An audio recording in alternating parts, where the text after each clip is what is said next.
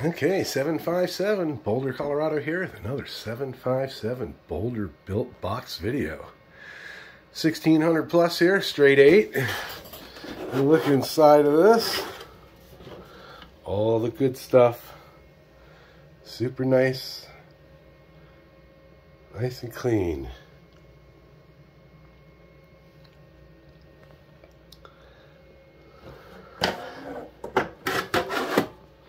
We'll just slip that on there.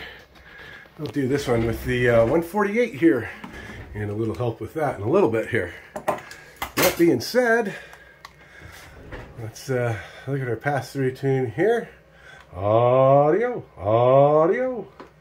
Looking pretty good there. Let's turn our box on here. Nice little box there. Actually, let's show what we're putting into it here. Audio, audio, hello, audio. Oh, we're putting that much in. Now we'll turn the box on, we'll key it up. Audio. And we get about that much out. Audio, 25 in, a little over 20, or a little over 500 out. Okay, let's, if we turn this on here, we'll turn this off so we're feeding it now with this little variable on. It's turned way down. Audio, audio. About 50 watts into her. Turn the amp back on. Audio, audio. Just barely touching 1,000 with the 50 into her. Let's put a little bit more into it. We'll turn this up about halfway. Let's see what halfway gives us here. Audio. Audio, audio, about 130 watts. Let's see what we get with 130 watts with her on.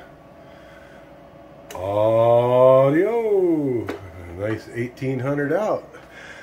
Yeah, let's crank it up some more. We'll crank it up, I think if it's about 250. Audio, audio. Close enough. We'll turn the box back on. Audio, looking pretty good there. She's working good. We got a sideband delay on here.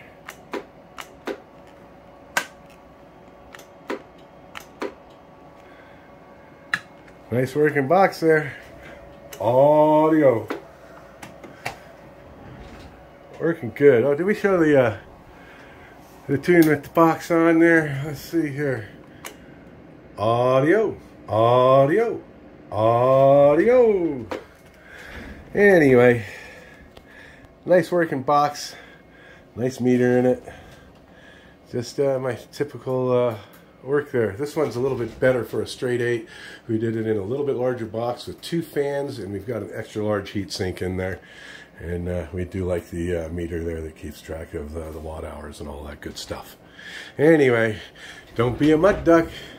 And if you are, keep your ducks in a row. 757 Boulder, Colorado here. We're going to get back on the side smoking. See ya.